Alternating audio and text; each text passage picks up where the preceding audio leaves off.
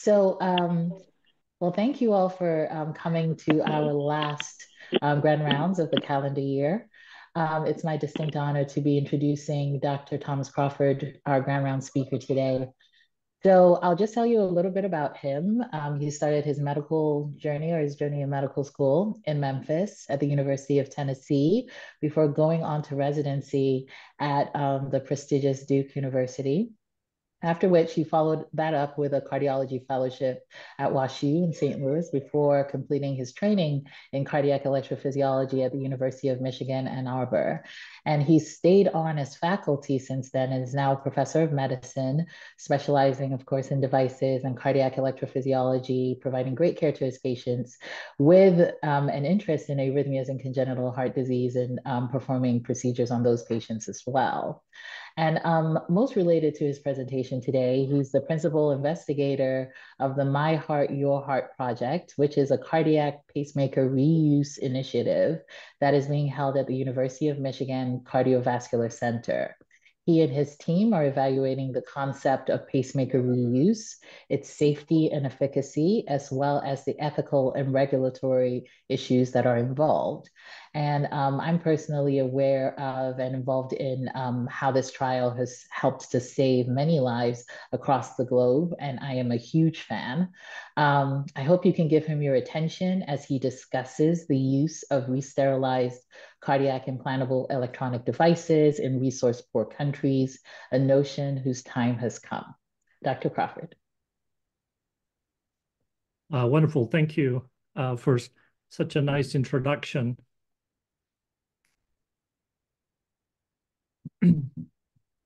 I'm speaking today about a topic that is very dear to my heart.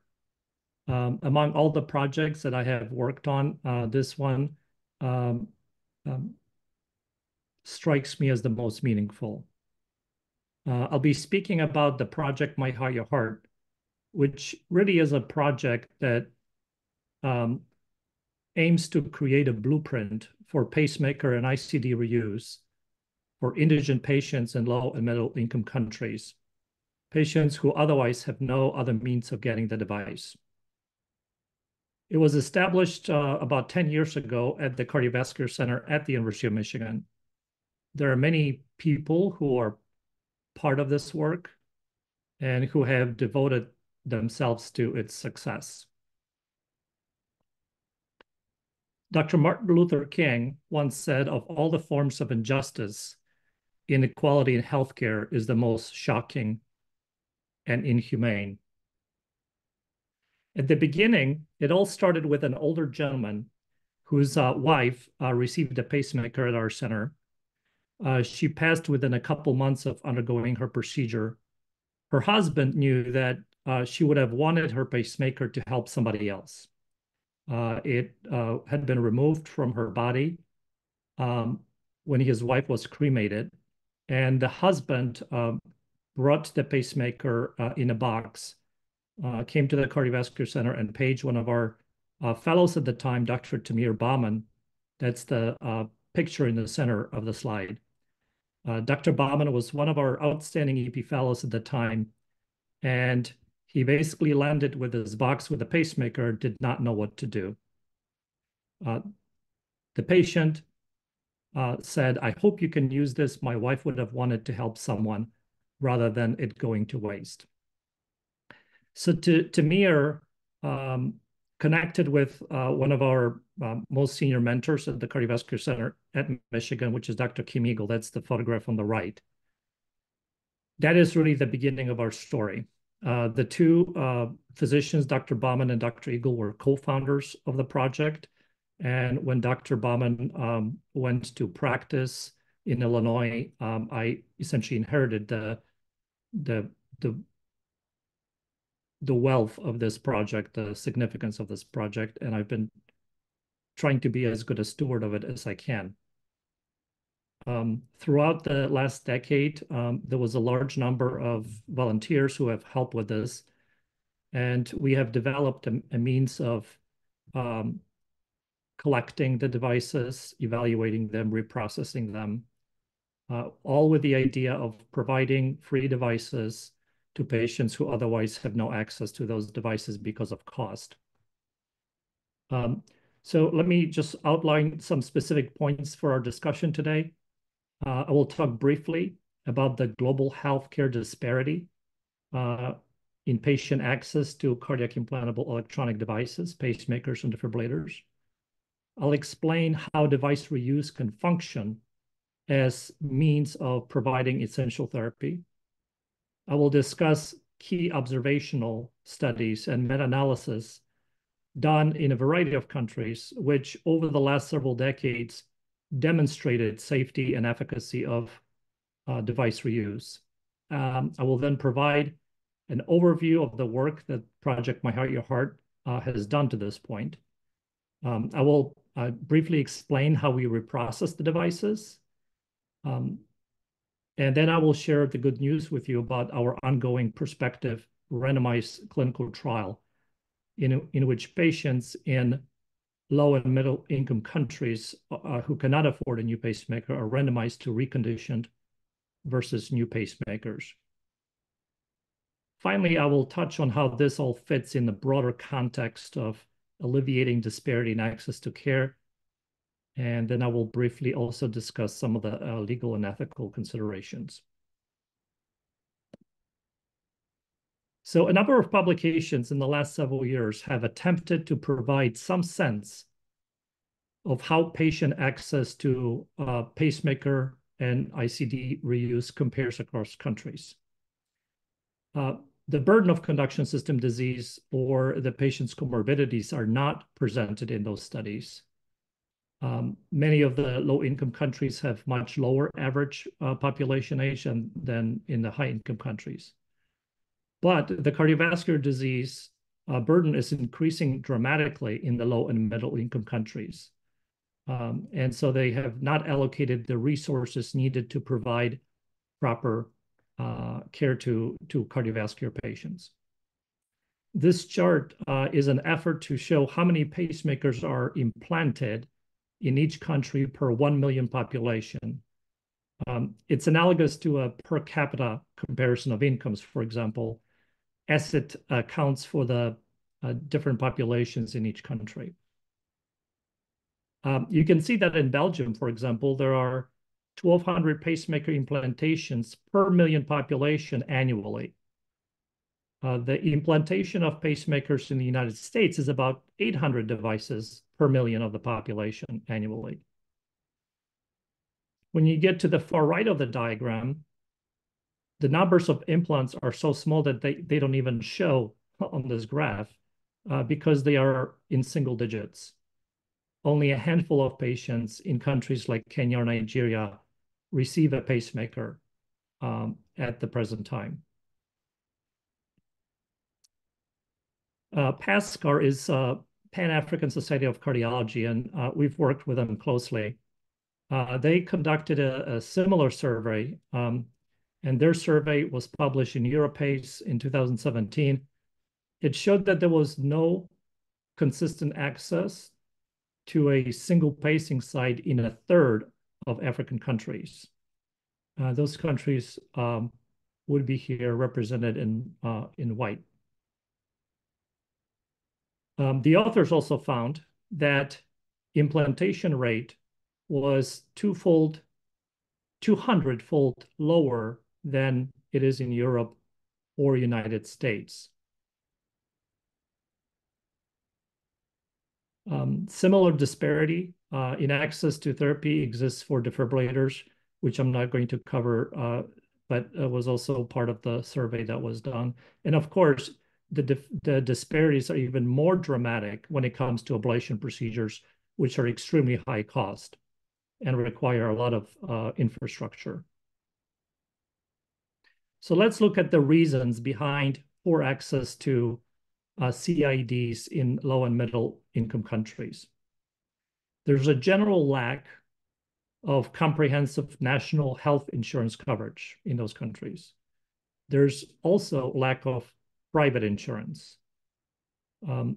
This results in the vast majority of the population paying out of pocket for their health expenditures. So out of pocket contribution is the greatest part of the healthcare expenses in those countries. There's poor access to ECGs, Holters, and event monitors. There's lack of facilities with both fluoroscopy and operating room capabilities. There's a low number of trained practitioners and support staff, and low penetration of device manufacturers and distributors, since most patients are not able to afford pacemakers. And finally, the cost of these cardiac implantable electronic devices is very high relative to the overall health budgets in those countries and personal budgets of patients. The World Bank defines low-income country as one in which per capita income is under $1,100. And the lower income countries are from $1,100 to $4,000. Many of the countries that we work in, the per capita income is under $4,000, making the purchase of a pacemaker out of reach for most patients. However, the reuse of pacemakers and defibrillators actually is happening. It happens through mission trips and sometimes through local sourcing and reprocessing at the hospitals in Africa or South America or Asia. On one hand, you could say that the approach is limited, but also common. And of course, we have no idea of how actually prevalent it is, other than by anecdotal evidence of me engaging in physicians and speaking about the topic. I know this is happening. There are no established protocols and no process validation has been proposed. And all of this is occurring outside of the legal and regulatory approval. A validated, protocolized refurbishment could revolutionize patient access to pacemakers and defibrillators. And that's what Project My Heart, Your Heart is all about. Let me shift our focus to the possible role of post-mortem pacemaker use in the United States, or harvesting of those devices in the United States. In the United States, about 250,000 pacemakers are implanted annually, and about 100,000 ICDs are implanted per year. A growing number of Americans, as you can see on the right-hand side in the slide, a growing number of Americans choose to be cremated due to a variety of influences, including evolving attitudes regarding death. One of the considerations is cost. Cremation is much less expensive than a burial. The chart shows that the percentage of the deceased in the United States who are cremated rose from about 1/3 in 2007 to almost 60% in 2022. The rise is expected to level off at about 70 to 75% in the next few decades, according to the Cremation Association of North America. But the reason why all of this is relevant is that pacemakers and defibrillators, by virtue of their lithium iodide battery, explode in the cremation equipment, damaging furnaces in which temperatures oftentimes exceed 1200 degrees Fahrenheit. So it is a matter of practicality then. Pacemakers and defibrillators must be removed prior to cremation, while they don't have to be removed when patients are buried in the ground, or the deceased are buried in the ground. So this is one reason that we think that the supply of devices and eligible for potential reuse is very large. What I will show, starting with this slide and over the next several minutes, is the sort of the data that has been accumulated up to this point on our ability to understand the role of reconditioned devices and how they can help improve access to patient care. This study was one of the early studies that Dr. Tamir Bahman authored as the first author in our group. It was one of the early attempts to understand really what the published literature was up to that point. So what Tamir did is he performed the meta-analysis of previously published data on pacemaker reuse. This was specifically about pacemakers and excluded defibrillators. The study ranged from 1970 to 2010. And so he found 18 studies that satisfied the search criteria. The number in the pooled analysis was almost 2,300. The countries represented in these studies were India, Sweden, Israel, Austria, Canada, and many others. All these studies had outcomes such as pacemaker infection or device erosion and device malfunction defined as a defect in the structural or electrical integrity of the pulse generator. So the meta-analyses, in this meta-analysis, he found 5 studies that actually had cohort comparisons of reconditioned versus new pacemakers. Let me direct you to the forest plot on the left-hand side of the screen.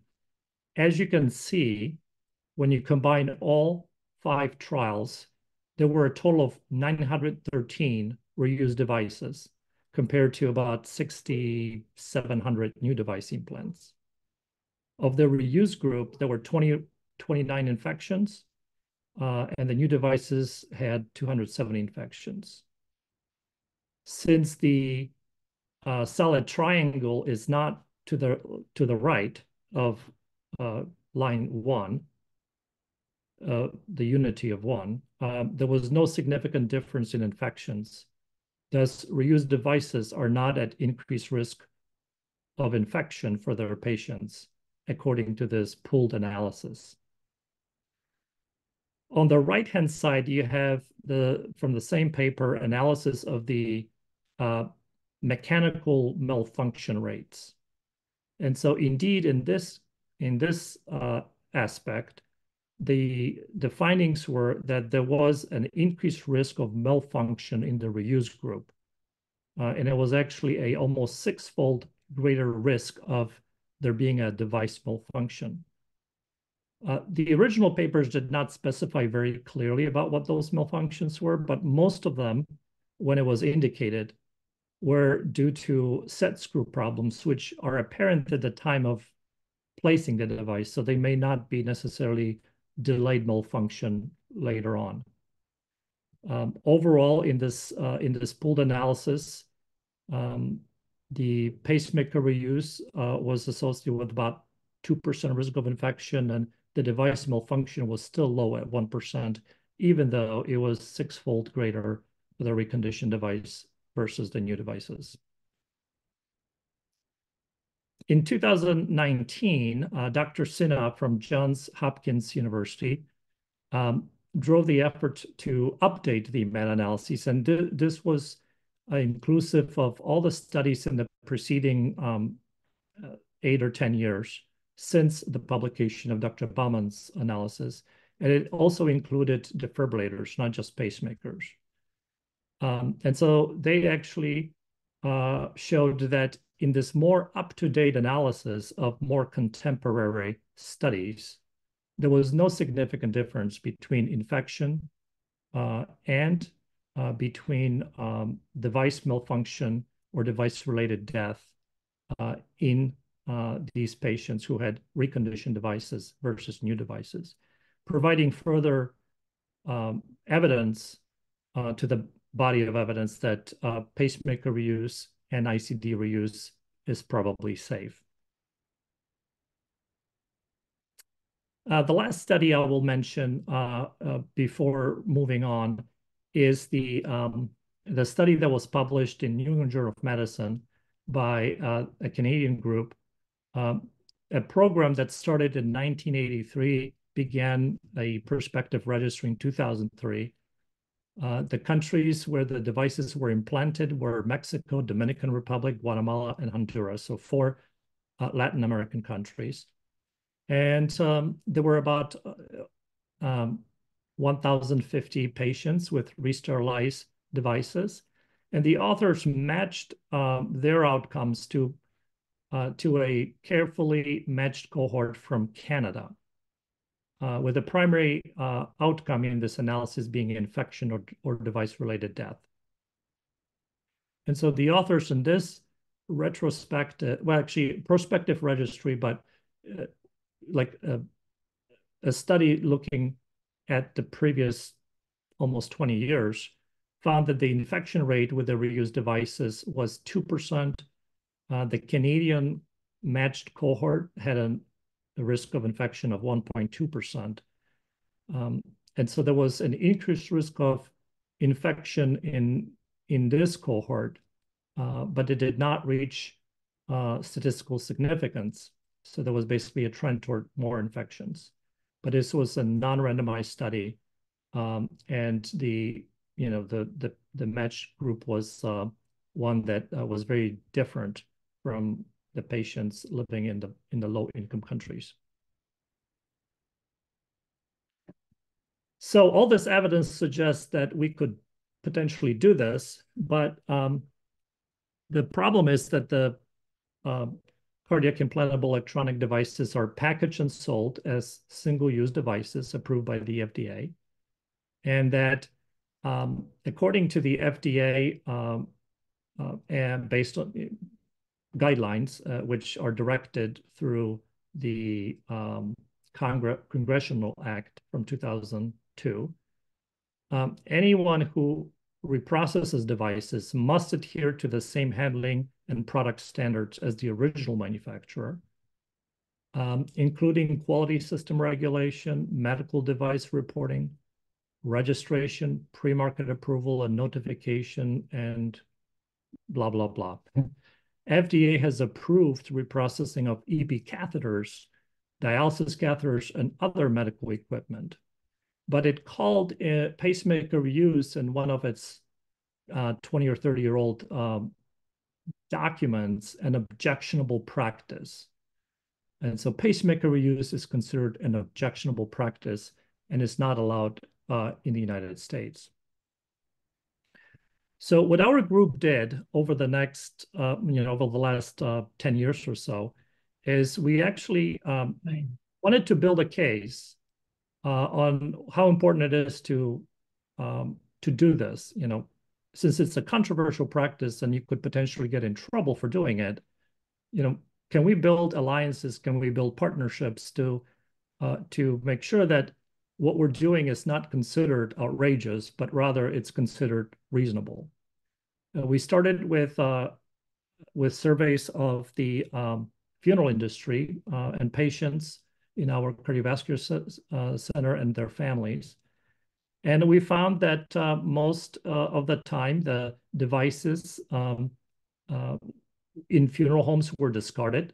Only 3% of the funeral directors around our center had actually ever returned devices to the manufacturer. And then on the right-hand side, you see results to the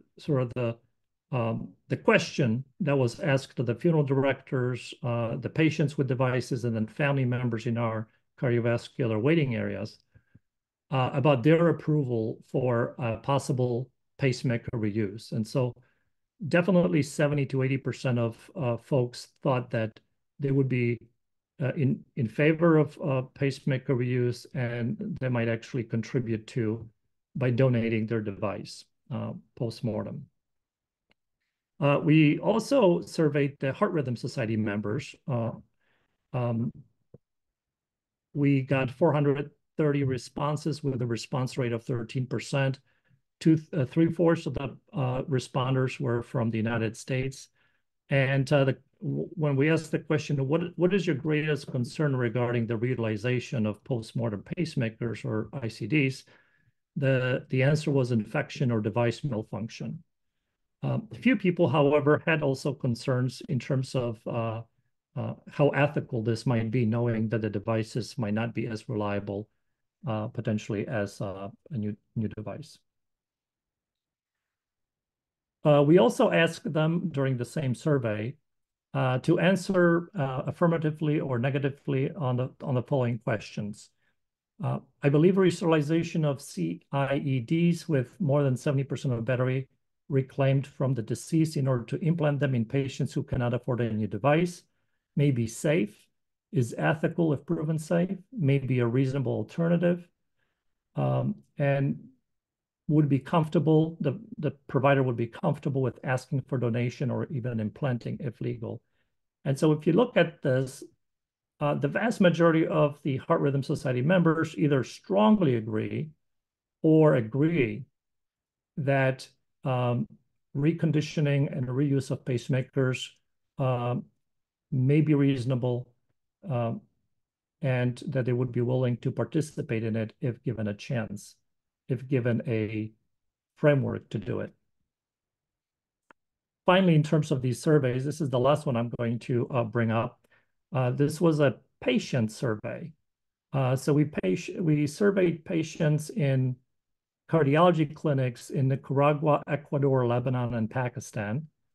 And we pulled the data together and we found that the recipients of these devices, potential recipients, should they need them, despite knowing that the devices came from a cadaver and another human being had the device implanted, still 3 out of 4 folks wanted a new device or wanted to avail themselves of a reconditioned device if they could not afford it. And so I think that provides additional support for the fact that what we're hoping to provide is actually welcomed by patients who are well informed of the origin of the devices. Let me now shift gear to what our minimum criteria for ICD and pacemaker reuse are. So Dr. Bauman, again, wrote a very nice feasibility study. This was in the first couple of years of us doing this. We actually partnered with Implant Recycling, which is a reprocessor, like a metal reprocessor that's based out of Detroit, to kind of disseminate information about our program. We also sent flyers to funeral homes and crematories that we could identify. And over the first 2 years, we accumulated a few thousand devices, and we did this broad analysis of if we assume that the minimum criteria for pacemaker ICD reuse is 4 years of battery life remaining, what is the yield when we actually provide a means for the funeral homes and crematories to donate the devices, ship them to us through postal service, and what can we do with this? And so among pacemakers, the yield was about 15%, and it increased to about 30% for biventricular ICDs, probably because the mortality of patients who receive biventricular ICDs is so high. What's actually interesting that the more recent data suggests that these yields are higher, and that's because we've already established relationships with those crematories or funeral homes, and so they're not offering their assortment of 10-year-old devices, but rather on a quarterly basis or more frequently, they will ship us devices that they extract from the deceased, and we're able to see that actually the yields of these devices that we think are usable are greater than from this original feasibility study. We also did a study on the batteries that were explanted during procedures at our cardiovascular center. So after excluding all elective replacement indicator devices, we found that half of the devices that we were actually removing from patients, either due to infection or due to an upgrade from one type of device to another, 50% of devices actually had that minimum threshold of 4 years of battery life remaining, saying that this is really a potential high yield opportunity for us to receive devices and know that all the shipping that's been paid for, all the money that's been paid for shipping is actually yielding a higher product than from funeral homes. And so we created this collaborative. So the Cardiovascular Center at the University of Michigan is in the center of it. but we have a few partners. As I mentioned before, we partner with Implant Recycling. They're in the business of reclaiming metal from crematories. Most of the metal that they receive is in the form of hips or knees. And they basically provide the service for the funeral industry. And on top of it, they're actually taking the pacemakers and ICDs separately, and they're forwarding them to us. We are actually physically based. We have several rooms at World Medical Relief. It's an organization that's been in existence for about 7 decades in the suburban Detroit area in Southfield, Michigan. We also have partnered with Any Scientific, which is a reprocessing company out of Connecticut.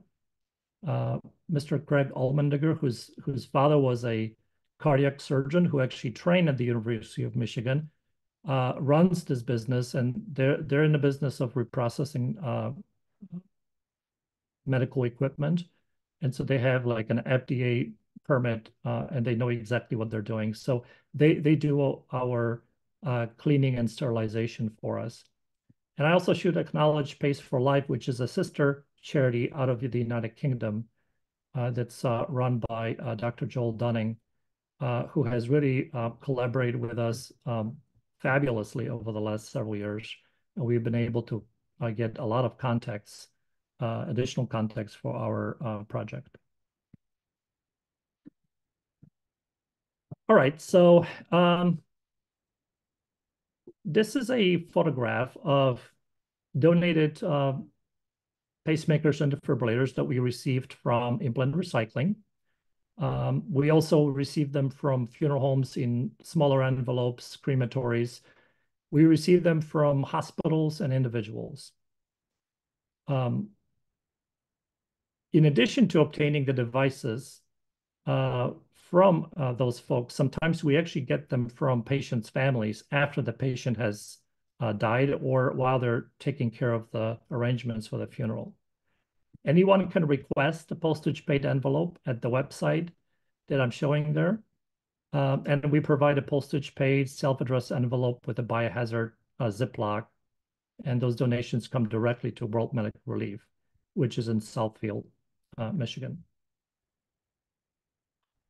What we do first is we do initial evaluation and decontamination at the facility. We have a large number of medical students and even more so undergrad students and high school students who volunteer their time on Saturday mornings. And a bunch of them is able to go through literally hundreds of devices within an hour. And so you have some pictures here on the left-hand side and the center picture that show the volunteers who are really enjoying themselves doing this, potentially gnarly thing. And then on the right-hand side, what I'm showing is a generator, which, as you know, consists of a titanic or titanium encasement, but also epoxy header. And what I'm showing here is the fact that there are seal plugs that are on top of set screws. And we have developed a method to actually remove the seal plugs and the set screws to clean the headers to the specifications that the FDA thought was appropriate. That's not how we started the process, but that's what we essentially evolved to doing. And as a result, we then created, a new potential problem because we have to now reinsert it, reassemble it, and we have to show that the whole process is sound from the beginning to the end. When we get those devices, we ship them to Any Scientific. As I mentioned, the Waterbury, Connecticut business run by Mr. Allmendinger. And here are some couple pictures of what the initial cleaning and decontamination looks like. And you can use pipe cleaners to improve the yield inside the header. After the devices have been reprocessed by them, meaning they are free of biological debris, they're clean but not really sterilized yet. They are packaged appropriately and sent to us back to Southfield, Michigan. And we, with the help of Eric, our program manager, and volunteer device nurses, we actually test the devices that are already cleaned and make sure that they are appropriate.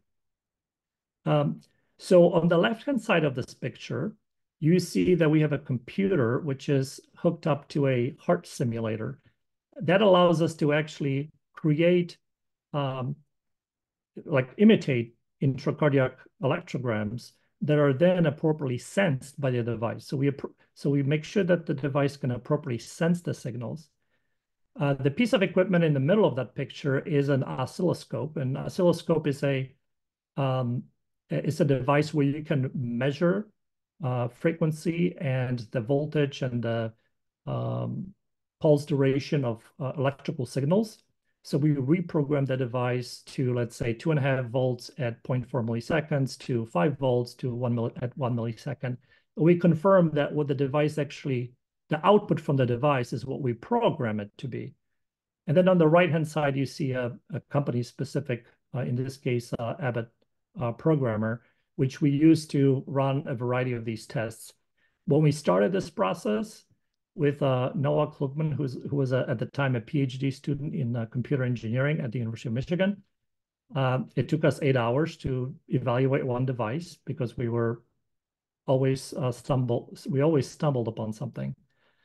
But ultimately, the process has evolved so that it takes about 5 to 6 minutes for Eric and a device nurse to basically attest that the device electrical functioning is proper. And so we do all these various tests that I'm listing on the right-hand side. As I said, we do device testing, and then we have to do a reassembly. I do want to show you on the picture on the left-hand side.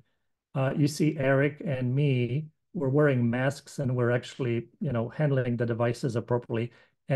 And the person who's there is Mr. Sheldon Davis, who has been a major contributor to and supporter of our product. And this is a gentleman who, in the early years of device therapy, like pacemakers, defibrillators, and valves, he had a business of distributing those things. So he felt a particular affinity to our work and has been very generously supporting it. On the right-hand side, you see what happens to the devices after they've been electrically tested, after the set screws were put in, seal plugs put in. In order to keep the seal plugs in, we use special medicinal grade glue and medical grade silicone. And so Eric dips the headers of the device, is the epoxy part of the device, 4 different times at appropriate time intervals to make sure that the seal plugs do not fall off from the device, because we took them out and we reinserted them. And after that, the devices go back to Any Scientific, where they are packaged and sterilized. In the middle picture, you see what the packaging looks like. There are double Tyvek pouches. Tyvek pouches allow for ethylene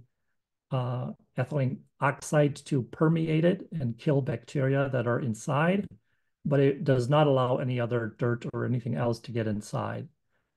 These products are labeled as for export use only. They cannot be used in the United States. And they have serial numbers and a variety of indicators that actually makes them trackable along the entire process that we have from beginning to end. Those envelopes are then put into boxes that have foam, and the packaging essentially is one of the things that the FDA has sanctioned in our protocols. So the one thing I want to highlight is that everything happens per protocol. And at each step, the devices are tracked. Let me spend a few minutes talking to you about the FDA export permit. So as I indicated, the FDA exercises authority over any medical equipment that's approved for human use, which is reprocessed. And so we de facto become reprocessors. And so in order for this to be legal in the United States, we had to engage the FDA and to obtain a so-called export permit. And the export permit is a vehicle that the FDA issues to allow exportation of reprocessed devices that are not necessarily approved for use in the United States. It uses the pre-market 510K clearance format, but it's not as strict. And it basically, the FDA assesses whether there is a public health interest in these devices being available and whether we have shown a minimum safety behind the product. And also, the FDA requires that there's actually a government permit from the recipient country, from the recipient country's government, to say that this importation is allowed.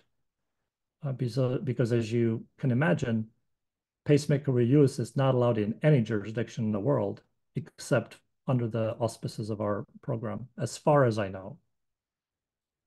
And so in order to engage the FDA, we actually spent about 2 years validating the process. We performed destructive tests and non-destructive tests. And let me just share with you some of that information. So the table here shows our validation of cleanliness and sterility based on the destructive tests. The testing that we performed adheres to the various international and industry standards in terms of native bioburden, culture growth, protein residuals, hemoglobin residual. We also tested total organic carbon, cytotoxicity, intracutaneous reactivity, pyrogenicity, and ethylene oxide residues. This is what normally a reprocessor, let's say a reprocessor of a EP catheter, these are the sort of the norms that the reprocessor has to meet before the product can be introduced into the United States for reuse. And so we actually, with the help of any scientific, we have replicated that stringent determination of how actually free of debris our devices are. I mentioned to you how we remove the seal plugs, and we have a process of putting them back in, and we did experiments with our computer science and engineering students on basically assessing how well those seal plugs stay affixed to the device, and we met standards that are expected to be met. An interesting test that we also did is we actually tested the leakage of current through our septa, through our seal plugs. And we met the industry standard of less than 40 kilo ohms as being the resistance across the seal plug.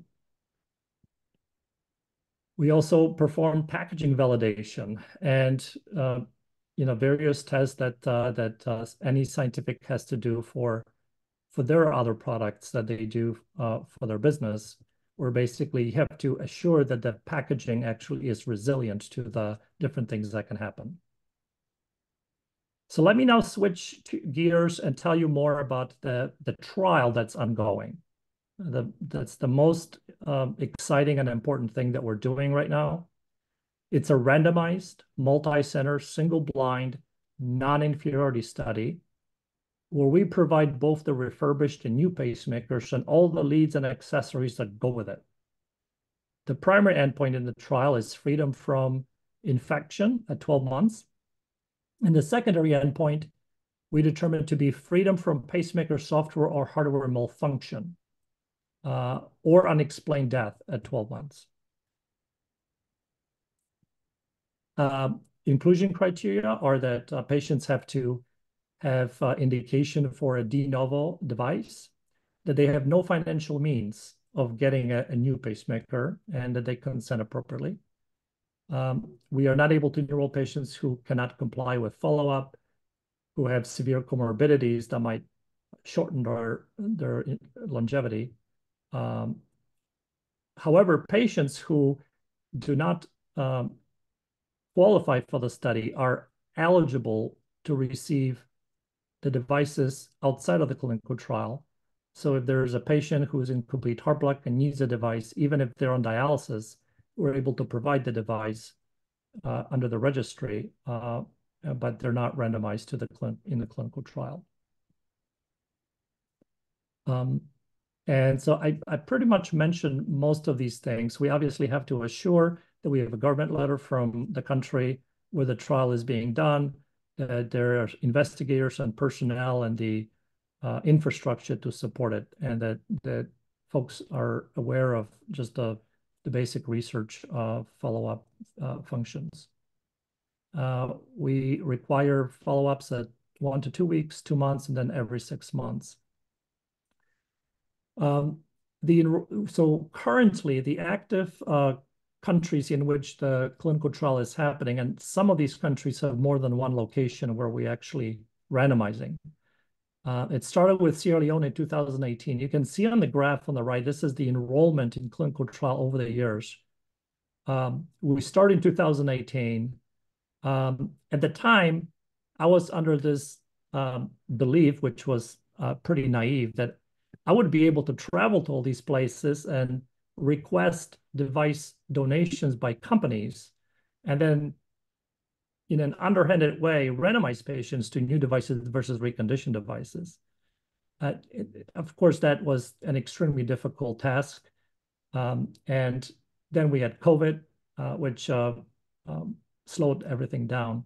But ultimately, in 2022 and 2023, we have had a huge surge in our enrollment to the point that in the first quarter of this year, we should finish the enrollment in the trial.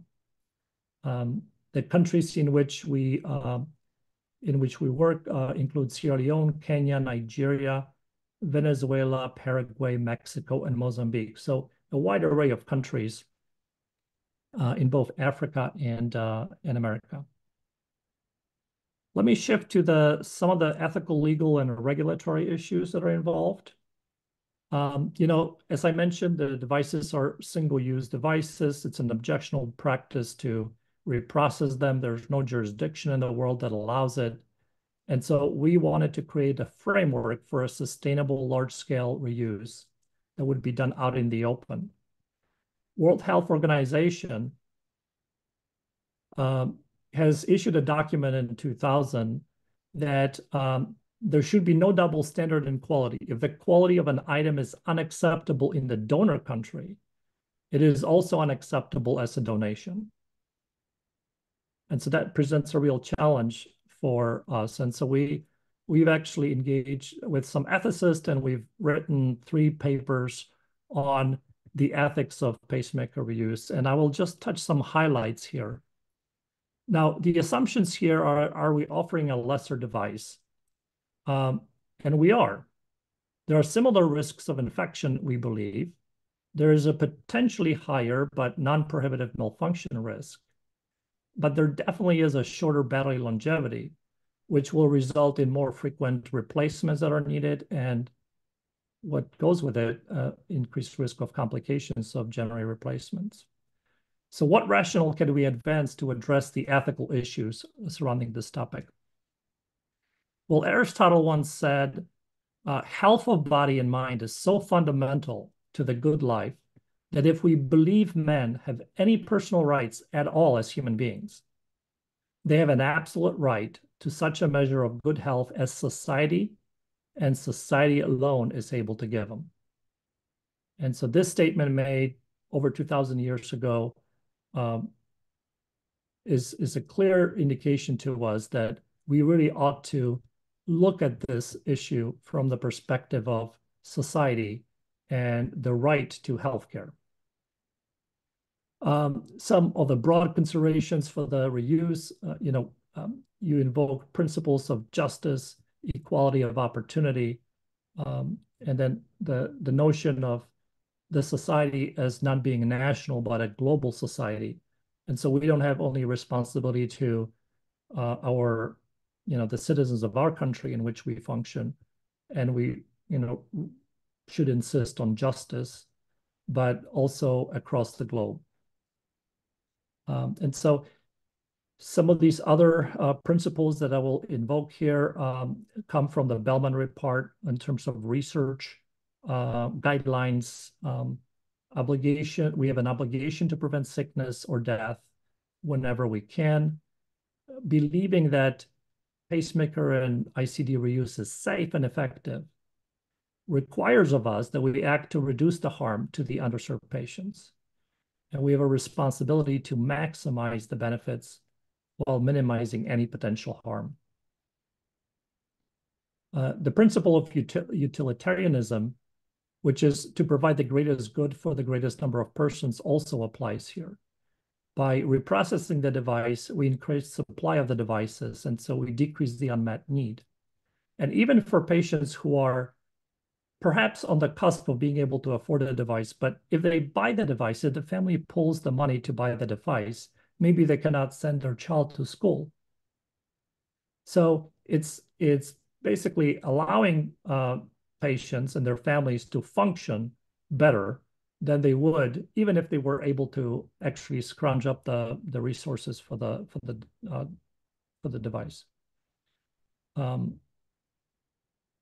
And so what we believe is that the allocation of new versus refurbished devices should be on the basis of maximum benefit rather than geography.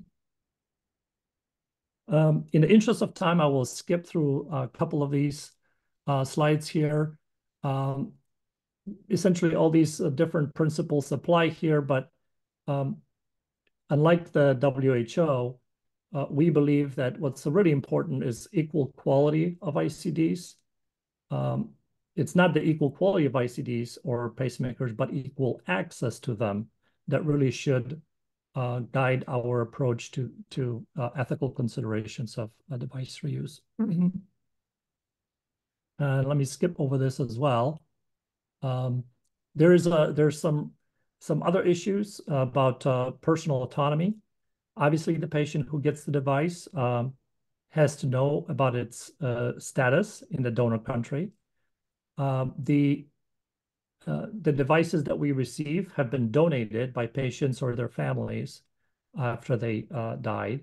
So we actually respect personal autonomy in our processes by respecting the donor and the recipient autonomy. We also believe that we have certain responsibilities as reprocessors. We need to assess risk and create procedures and guidelines that are safe. We have to adhere to the protocol. We have to assure quality of reprocessing.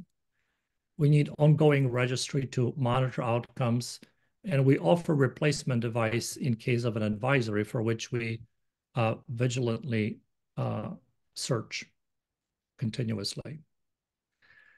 So as I'm coming to the end of this presentation, I wanted to sort of zoom out of this and kind of tell you sort of what the journey has been and where we're hoping that we are moving. As I mentioned earlier, what we really want is we don't want to just reprocess the devices, but we want to create a blueprint for how any center or any other entity that or non-government organization wants to use to basically follow this protocol-driven approach. We obviously have to conclude and publish the clinical trial of pacemaker reuse and offer registry devices of reconditioned pacemakers in all those countries where the permits allow us to do that. We are now in the phase of approaching the FDA to develop a protocol for appropriate ICD evaluation, and we will then establish a registry, and if we have the resources and a clinical trial to randomize patients to new versus reconditioned defibrillators. We will seek regulatory approvals for large-scale reuse. We work with ACC, HRS, and other organizations to raise public awareness. And our main goal for the next several years is going to be grow this model. We should be able to offer thousands of devices to patients in a couple of years if we continue to receive funding from our fundraising endeavors. Currently, the project is really supported through the University of Michigan, through the donations to the university for this specific project. But as this project grows out of the university and into the open world, it will need ongoing support and permanent staff outside of the university. I want to acknowledge all the partners that we have in this endeavor. As I mentioned, the University of Michigan Cardiovascular Center has given us grants to get the project going. Pace for Life has been a phenomenal collaborator. Implant Recycling has tremendously expanded our access to the funeral industry. World Medical Relief has allowed us to establish the center in their facility, where the devices are being kept in perfect conditions, and we're able to reprocess them there. And of course, NE Scientific, which has over the years, for free, reprocessed all of the devices that we've been needing. And I want to acknowledge some of my colleagues. Unfortunately, I don't have a picture of everybody, but the picture on the left was actually made yesterday after our conference. So Eva Klein-Rogers, there's me, Patsy Bringer, Eric Perol, who's our program manager, and Tina are an integral part of our team.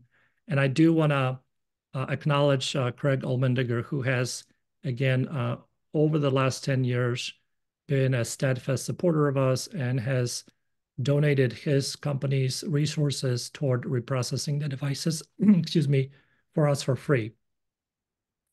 I want to also acknowledge Dr. Eagle and Dr. Frolick, Sheldon and Marion Davis. You've seen the picture of Sheldon in one of the prior pictures.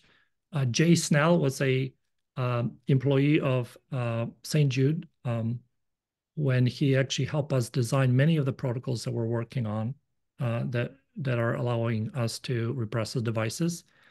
Noah Klugman is a PhD person in electronics who actually developed computer science and electronics, who have developed the testing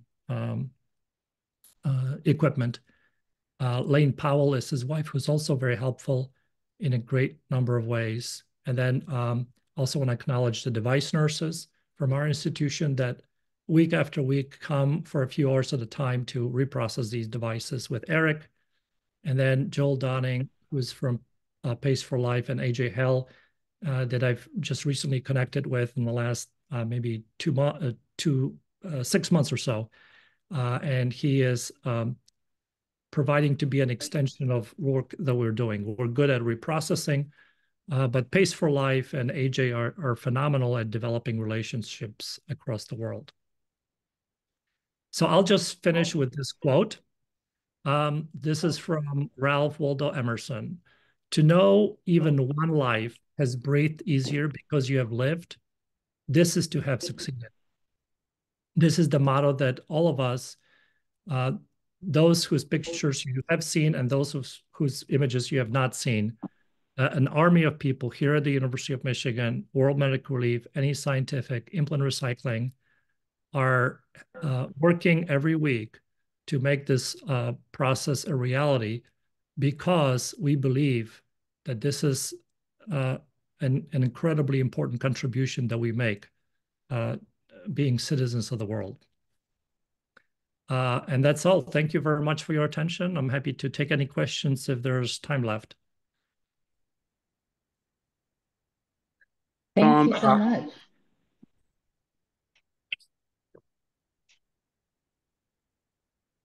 Oh, somebody had a question? Yeah, I have one here. Sam Omotoye here, calling in from Cleveland Clinic. Dr. Crawford, I think I've met you some years ago. Thank you so much for carefully unpacking these very difficult and convoluted discussion around healthcare access, especially in developing countries. This is very dear to my heart because, you know, I'm a colleague of Dr. Keruo These are some of the initiatives that she has done and some of the things that participated in other parts of Africa. You've really demonstrated, and clarified some of the convoluted challenges that's involved in access to healthcare as well as devices in these parts of the world. And as I listen to your presentation, the crux of what I'm hearing is that access is limited mostly by unavailable resources locally, and I'm presuming that this initiative, as altruistic as it is, may not be sufficient to actually meet those needs.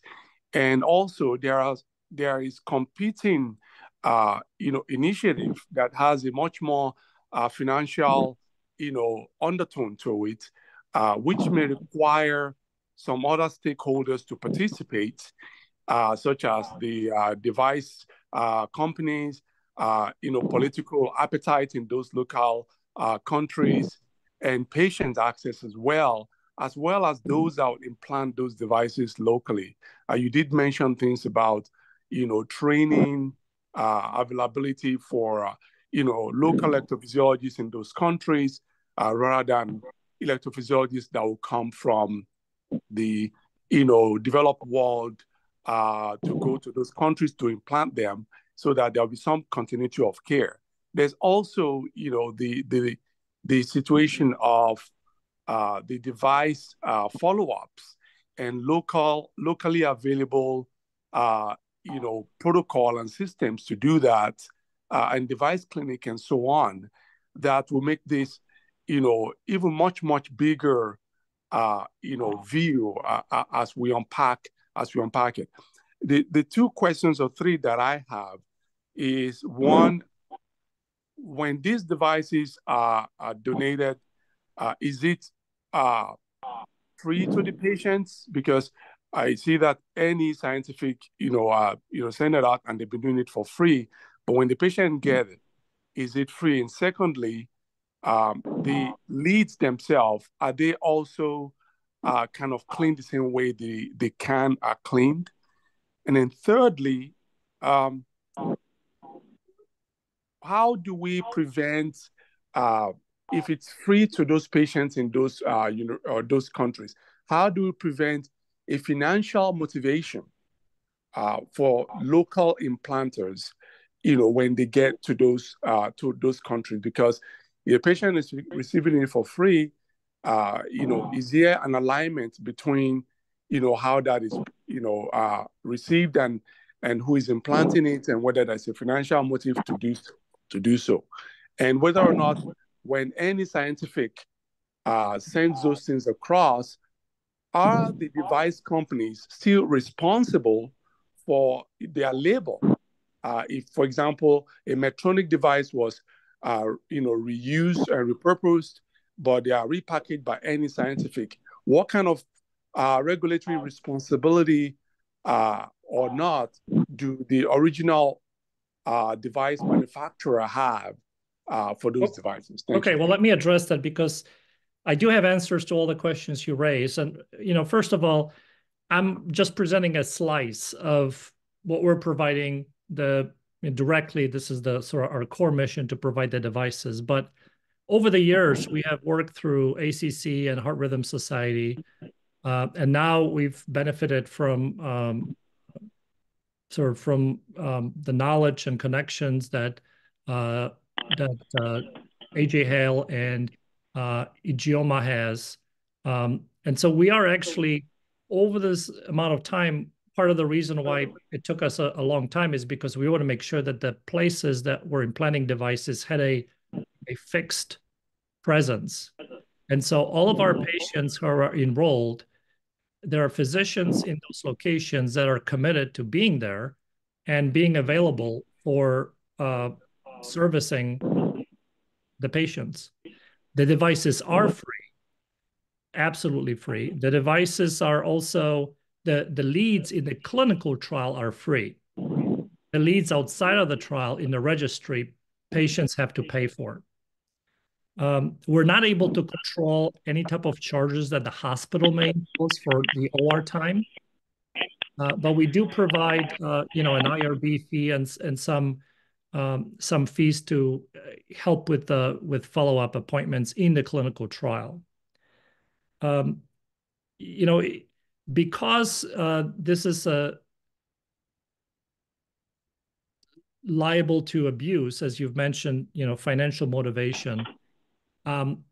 What we try to do is we establish connections with people that we trust, and we do this by traveling and meeting with them, by meeting the patients that we've implanted, and getting a vibe from the patients about whether this was truly a donated product. I have no indication that any of the devices that we've offered were inappropriately handled, but it is true that as we grow this effort and it becomes much more widespread, such problems may evolve. And I think it will take a lot of heads put together to decide how to best prevent that from happening.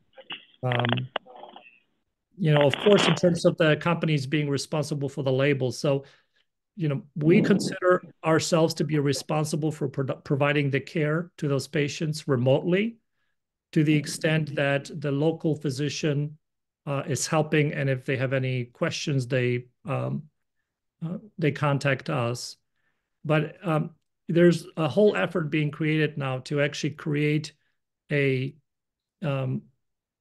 the Reese Foundation and the work that AJ Hell is doing in Idioma, to basically create a teaching opportunity for various physicians to learn how to do this, to organize missions that would go periodically to certain locations to make sure that we reinforce the protocols.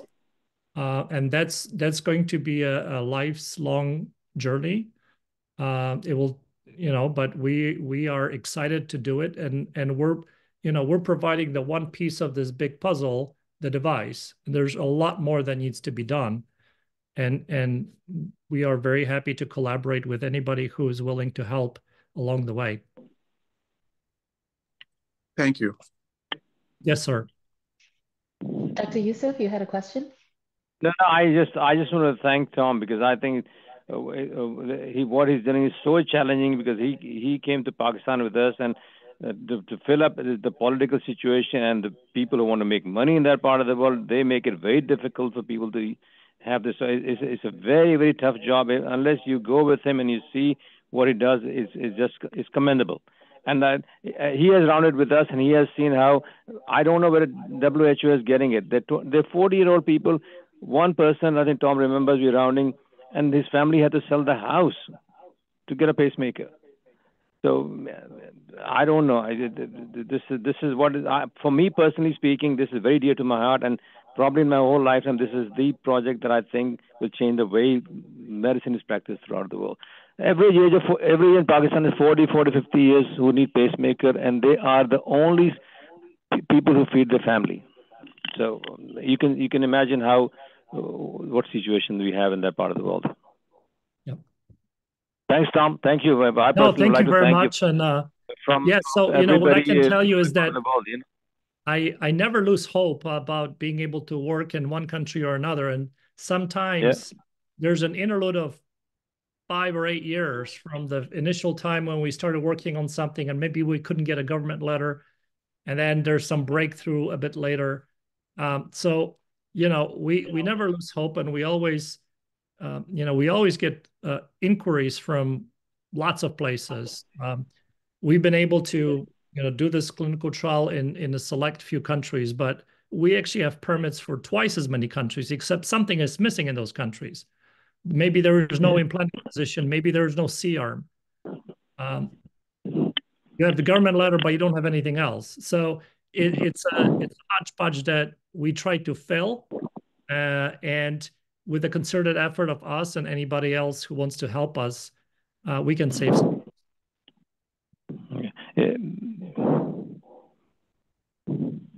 Any other questions, maybe from the folks that are live?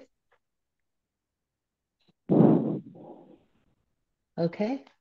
Well, thank you Okay. so much, Dr. Crawford. I have a Oh, did question for somebody? you. Yeah, Yes. well, the interesting thing was, we need to also educate our own people, because I saw that even your Heart Rhythm Society, 60% people had concern about infection, when you already have published the data, and before 2014, our infection rate is only around 2%.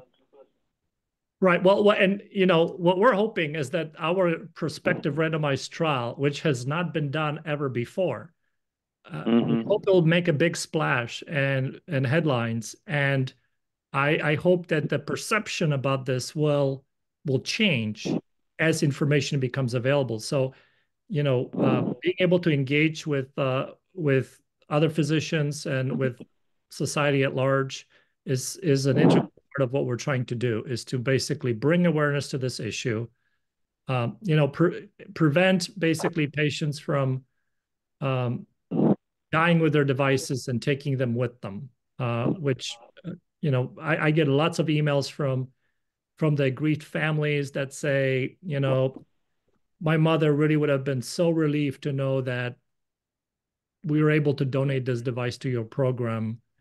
We're honoring our mother by doing this, and it just creates a lot of good feelings for a lot of people. And so there are benefits not only directly to the patients who get the devices, but also to the family members who are mourning the loss of their loved one.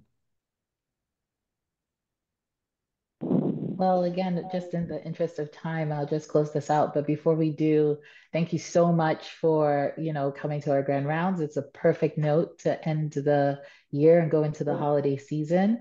I've told you myself how, impactful your work has been, changing lives. I've seen, the great increase in device use in Nigeria. And, from me and my colleagues to you, I truly appreciate it. Thank you for your work, dedication, and thank you to everybody for coming.